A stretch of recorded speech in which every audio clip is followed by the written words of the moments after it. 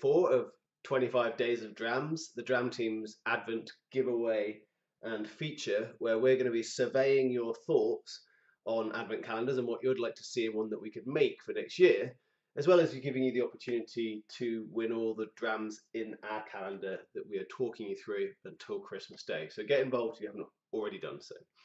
Right, so what have we got in store for day 4? I believe it's quite exciting. It is. It is Berry Brothers and Rudd, that's an independent bottler. Orkney Islands 15-year-old single malt Scotch whisky, and there's a Highland Scotch whisky, as you'll know if you know where the Orkney Islands are. Let me grab the full bottle and show you the label. I'm showing you the label. I'll give you a nice long look because I really like the simple classic design of the Berry Brothers and Rudd label.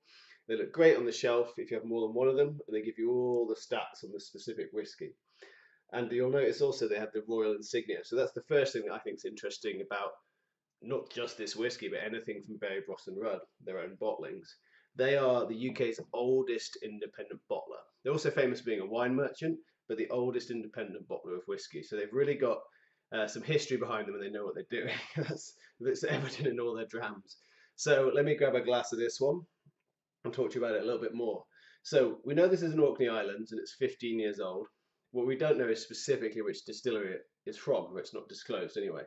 I happen to know that this is from the Highlands' most northerly distillery, in fact, the most northerly distillery in Scotland. There are 2 distilleries on Orkney Island, that is Highland Park and Scapa. And I can't tell you which one it is, but I can tell you that it isn't Scapa, which is exactly what Berry Brothers and Rudd told me when I asked them. So I'll leave you to try and figure that one out while I have a smell and a taste. Oh, that is beautiful. So another interesting thing about this particular expression, it is at cask strength. So this is at 56.8%. So you're going to get all that intensity of flavour that you would straight out the cask. You can really smell that now, and you can really, I believe, taste it as well. Yeah, wow. So this is like a normal Highland Park on steroids. There's so much flavour and so much aroma to it. It's a really complex, rich whiskey, which you could pour yourself a good double. You could spend a very happy hour with that, getting to grips with it and getting all of the flavours out of it, because there's so much going on. You've got some lovely, gentle heather smoke that Highland Park is known for, and you've got some sweetness. When you first open it up, I found it quite savoury, but this bottle's been open for a little while and it's really come into itself now. Absolutely beautiful.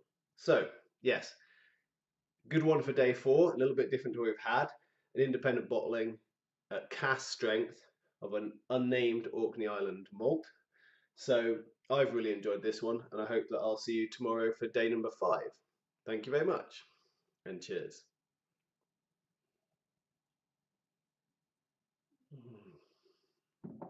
Oh wow, that is so nice.